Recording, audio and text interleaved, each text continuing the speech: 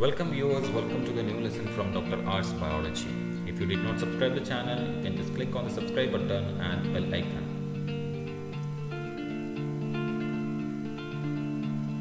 In this lesson, we will be just discussing about plasma therapy, that is scientifically known as convalescent plasma therapy. What the word convalescent means? It's nothing but the person who is actually recovered from an infection. And we know that the convalescent plasma therapy is known so because we will be utilizing the plasma from the patient who recovered from that particular infection, and that plasma will be used to treat the same disease in some other person. So that's why it is known as convalescent plasma therapy. In order to understand what is actually plasma therapy, we should first know about the blood components. So in our blood, we can see that if you are going for the centrifuge, just collect the blood from your body and we will be just transferring that blood into the centrifuge tube, and then we will be just going for the centrifugation. Once you centrifuge it for around 3000 rpm for 5 minutes, you can see that the entire blood components will be getting separated. And on top layer of the test tube, you can find the plasma. That will be pale yellow colored fluid substance. And below that you can find WBC, platelet and RBC. RBC will be down. And we can see that if you are just taking the proportion, plasma will be more, around 55%, and RBC will be the second one, then WBC, and then least one will be the platelet. And our focus is actually on the plasma. That is actually forming the 55% of your blood, because this plasma contains entire components which is needed for your body's immune response. So before going into that, hope you remember the fact that the RBC is concerned with the transport of oxygen and carbon dioxide, WBC is concerned with the immune response, and then platelets are concerned with the blood clotting. Okay, so let us see how we can utilize the plasma.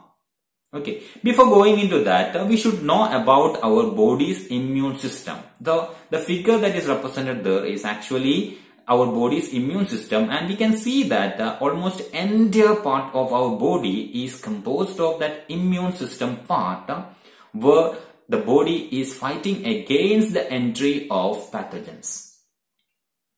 Okay, so entire body is actually protected with the help of immune system. As we are discussing plasma therapy, I am not going into details of immune system of our body. Instead, I am just discussing the immune response in our body.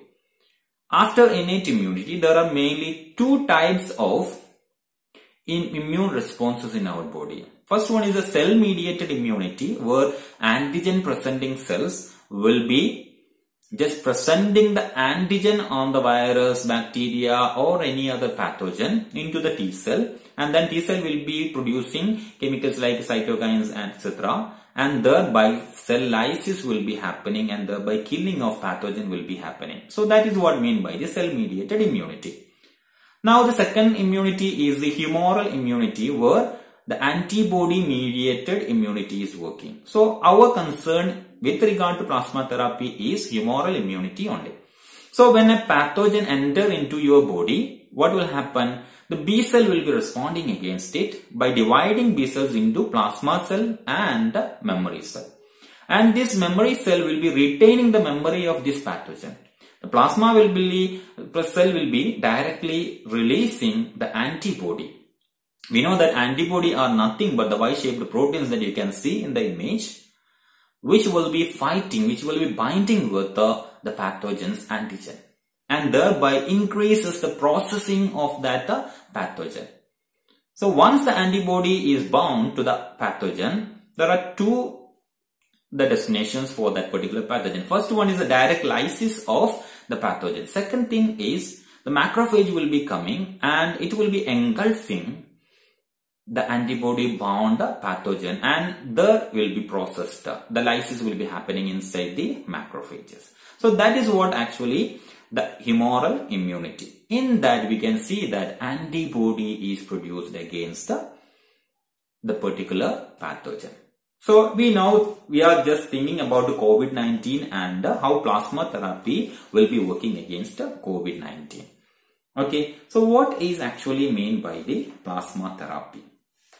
We can define plasma therapy as it's a medical procedure where plasma with antibody collected from a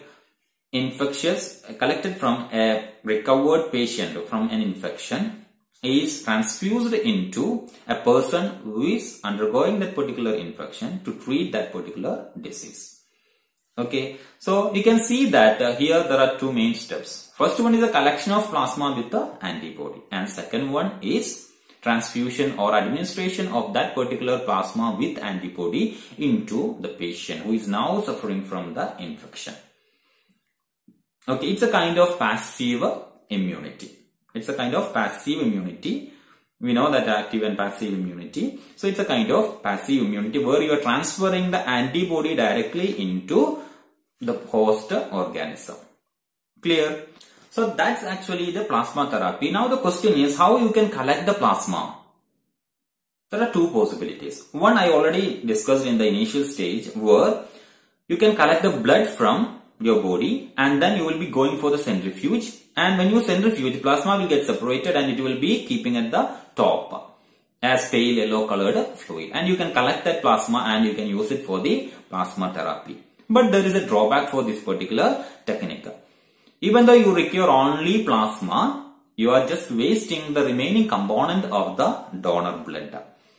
We know that the RBC is there, WBC is there and platelets are there. So that will be wasted.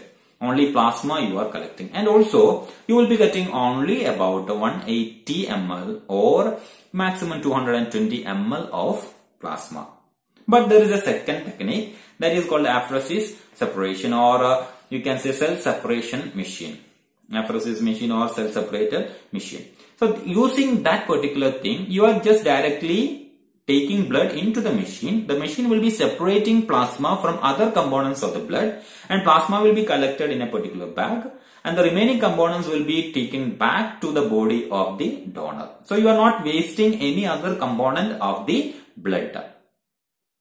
Okay, and only plasma you are collecting from the donor. So that is an advantage. The second advantage is you are getting more amount of plasma than the centrifuge technique.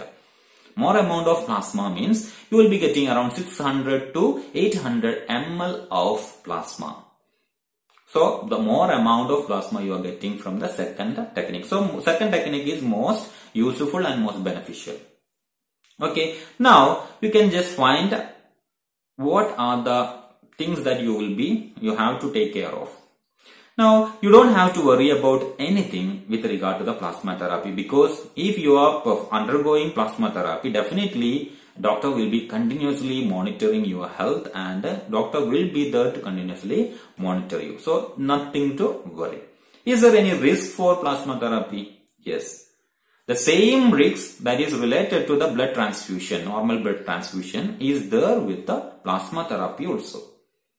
So, you can find that there is a chance for getting infections like AIDS, hepatitis B, etc.